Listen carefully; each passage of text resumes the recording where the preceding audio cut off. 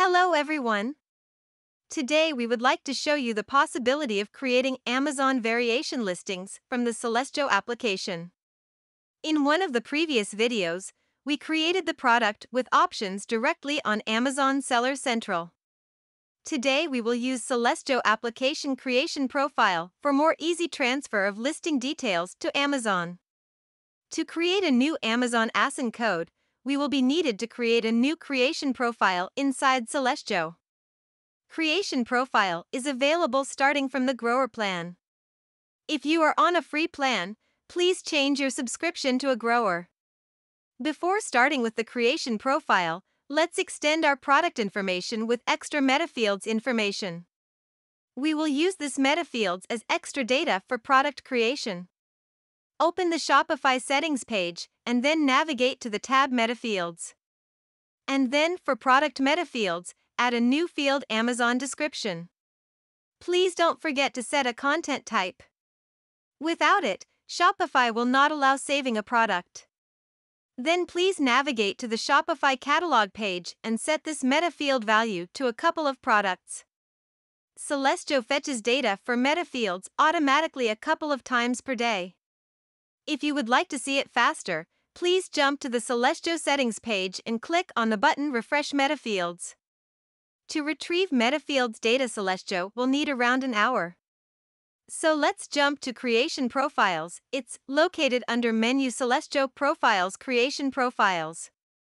Please click here on button Add Creation Profile to create a new one. Every creation profile could be created only for a specific marketplace. Based on marketplace selection, categories and configuration options could be different. So, it's required the first step to choose a proper marketplace. Product description and other fields currently remain unchanged and jump to adding a new mapping form. Mapping is a way how data of collections or product types from Shopify store could be converted to Amazon category-specific details. Let's try to create a new mapping for one of our collections that will export products to the t-shirt category on the Amazon Marketplace. In the first step, we choose a condition that should match the Shopify product to fit into this mapping. Then we need to select an Amazon category that will match our product type. Based on the selected category, you can choose a department related to your product and then select a product type. With a selection of product type, you will receive a list of options that you need to set in order to export your products to Amazon. Important to notice: options are split between recommended and optional fields. In most cases, it's more than enough to fill in some of the recommended options. But for clothing categories, there could be also mandatory options from optional fields. Exactly the list of options you can check using the Amazon Seller Central form. And then based on this list, enter information inside Creation Profile.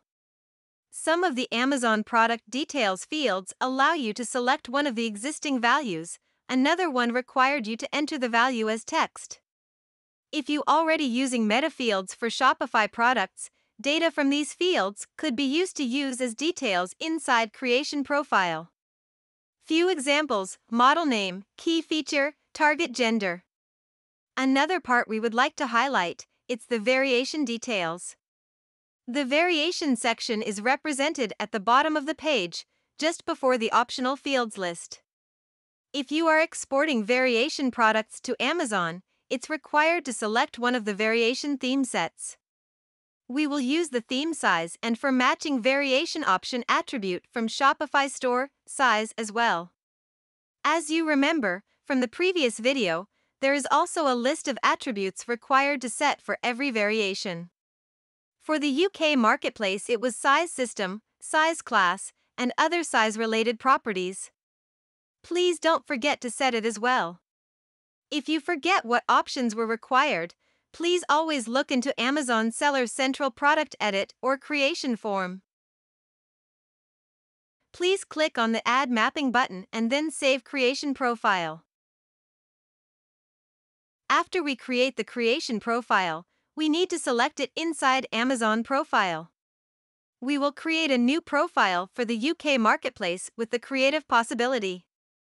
We will also indicate that we would like to export variation products and that we don't have EAN code.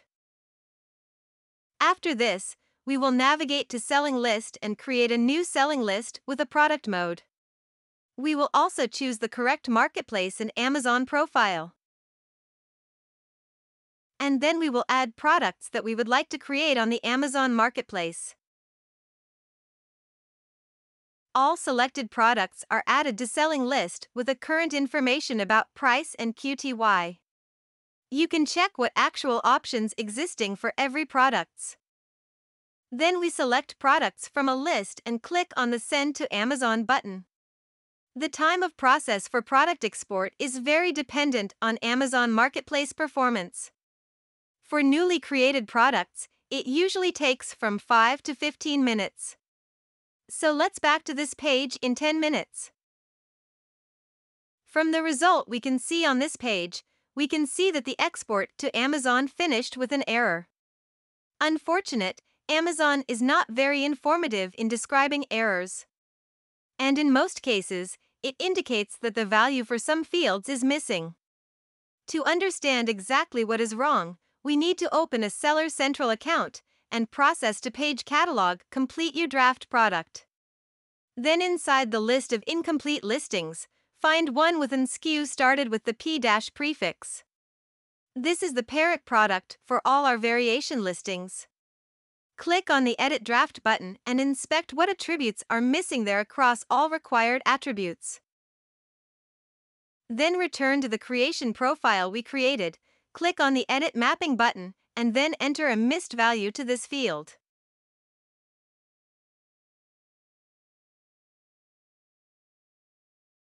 When changes are saved, return to Selling List and resend failed products.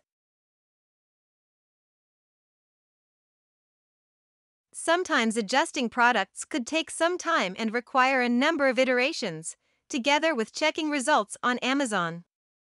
But in the end, when you manage to list the first items, other products will become exportable from the first try.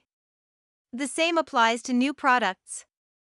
So you add a new product to the selling list, export it to Amazon, and then after some time, your product becomes linked and available for sale on the Amazon Marketplace.